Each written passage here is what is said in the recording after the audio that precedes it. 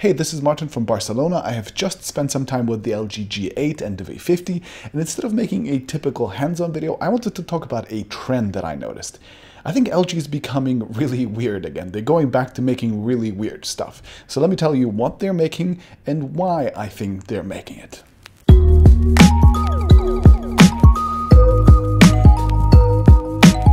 Thanks to Brilliant for sponsoring this video. With the Daily Problems feature, you can now learn real science, maths, and engineering in just a few minutes, even on the go. So the G8 and the V50 both appear to be pretty typical Android flagships at first glance. They have all the specs you would expect, like the latest Qualcomm processors, high-resolution OLED screens, multiple cameras on both sides, and finally even decently sized batteries. You know, the usual stuff. But when you look a little closer, there's just so much weird stuff going on. The less crazy device of the two is the G8, and still, this one has Hand ID and a vibrating screen. Like, they actually added a whole new time-of-flight sensor to enable Hand ID, which apparently scans the position of your veins in your hands to authenticate you, because unlocking your phone with your fingerprint or your face is just so 2018. Oh, and you can use gestures to control stuff with your hands, like accepting incoming calls or changing the song that is playing. Cool. And then the vibrating display. On top of what LG calls the boombox speaker, which uses the entire body of the phone as a resonance chamber, now the whole OLED panel is used as a diaphragm. I actually like this idea. The G8 sounded really loud and rich when I tried it at the press event, and I didn't see any visual distortions, but man, still weird. But the extra weird stuff actually starts with the V50. Not only is this a 5G phone, because of course it is, it also has an RGB LED reminding you of this fact. It lights up every time you turn the phone on or off, and also every time you actually connect to a 5G network. Presumably to let the LTE peasants know that you belong to the 5G master race. Anyway, the absolute weirdest thing must have been the case though. LG basically said, screw foldable phones this year, we're making a flip cover instead, where we put a 2K OLED screen inside. The case itself is pretty chunky, but not completely unwieldy. It actually yogas all the way back, which is cool I guess, and it connects to the phone using these pogo pins on the back. Rocking this case and the RGB 5G logo would basically be like tattooing nerd on your forehead, but if that's you, cool. And don't get me wrong, I don't actually completely hate this case. You can run two apps side by side,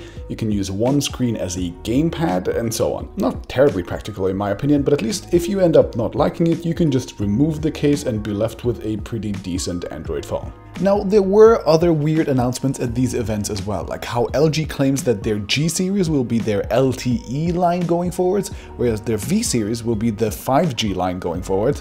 Which I think makes no sense at all, because I'm pretty sure the G series will get 5G in the next year or two as well. Every other flagship phone will have it, so that makes no sense. But anyway, if you're just here because you're wondering why LG is weird again, then I have to speculate a bit, but I do have a pretty good theory, I think. See, LG used to be pretty weird in the past. They had a flexible phone you could actually bend in 2013. They had a modular LG G5 where you could pop the bottom of the phone off and replace it with weird stuff. They released some of the most awkwardly hilarious commercials I have ever seen, and so on. And it didn't really work for them. Sales were disappointing, so the head of the mobile division was replaced with this guy in 2017. This new guy introduced the ABCD strategy. I explain in detail what it means in this video, but the concept was to cut back on the weird and just focus on the basics: audio, battery, camera, and display. You can actually see this in phones like the V30, the G7, and the V40, all of which were arguably just pretty standard, solid Android flagships. And without the right marketing to support that also didn't work. LG phone sales last quarter were down over 40% year over year, and the business is shrinking at an alarming rate, while operating income is now at a negative 322 trillion won. So they replaced the previous new guy with another new guy. And I think he thinks that in 2019, where Samsung, Huawei, Oppo, and the others are so aggressive about grabbing all of the attention, just making a decent basic phone is not enough anymore. LG has to do its own crazy stuff to stand out. And I actually kind of agree. I think the RGB 5G logo and the foldable flip case thing aren't exactly the innovation that LG needs, but they sure as hell need something to stand out with in this specific market. So I'm really excited to see what the more experimental LG can come up with in the next couple of years. Now, if you're a TechAltar viewer, there's a really good chance that you actually like learning new stuff.